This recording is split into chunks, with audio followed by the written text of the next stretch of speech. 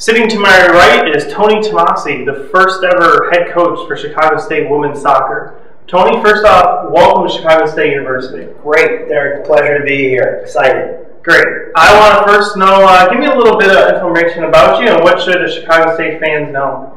Well, I've been a head coach for a little over a dozen years. I've coached at virtually every level, club, high school, Olympic development, Division I, Division III, and I've always carried a style of intensity and high pressure and an attacking mentality.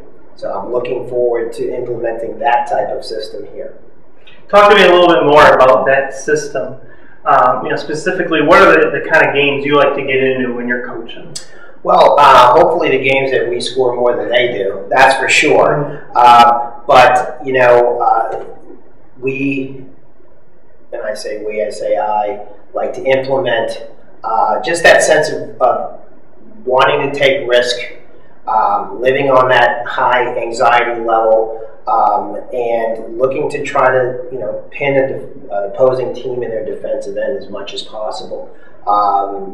Statistics will show the mostly successful teams that I've had, we generally outshoot our opponents by twice as much. So the more we shoot, the more we have a chance to score goals, and as one of the soccer adages go, shots cause goals. So if we can prevent teams from taking shots, we should be on the high end of that. Well, you don't get to the spot where you can take over and start a Division I program without some guidance, without some mentors. Talk to me about maybe some of those people that got you to this position where you're at now. Well, there have been several Division I coaches throughout my career that I've worked alongside with, and also, stole what I could steal from them, or paraphrase is probably the better statement. Greg Ashton, who's the head women's coach at Davidson College, has been a friend and a close colleague for several years. We've coached at the Olympic development level, and we've coached against each other.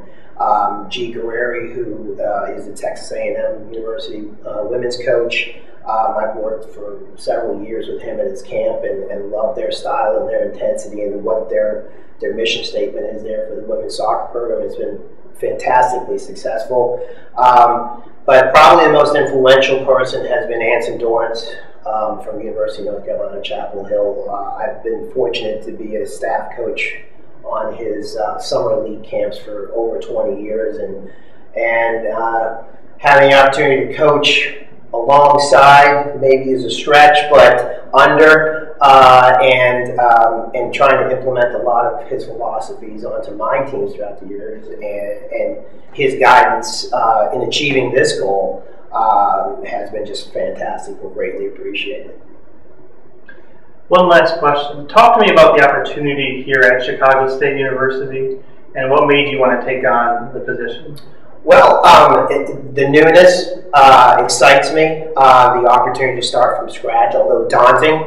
I think, I've had a reputation as a head coach to go in and fix programs and, build them or rebuild them. Here's a great opportunity to just start from the ground level, and it's so exciting, and I just can't wait to get started. Tony, thank you very much. Thank you.